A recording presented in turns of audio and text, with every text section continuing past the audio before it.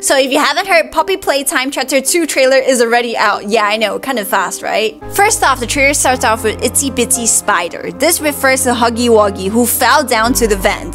So we all know that in Chapter 1 he falls into the floor, and because he's an experiment, he probably is alive and climbs back up. Poppy, like the itsy witsy spider, has been locked up for super long, but us, the player, release her and she climbs back up the sprout. Now next, who is Mommy? And Mommy doesn't like guests? Who is she? Is Mommy the one who fostered her and turned her into a toy? Is Mommy the one who locked her up and now she's finally free again?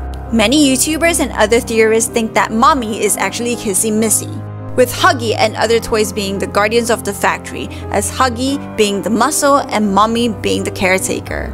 But I think it's something else. I think Mommy is something much worse than Kissy Missy.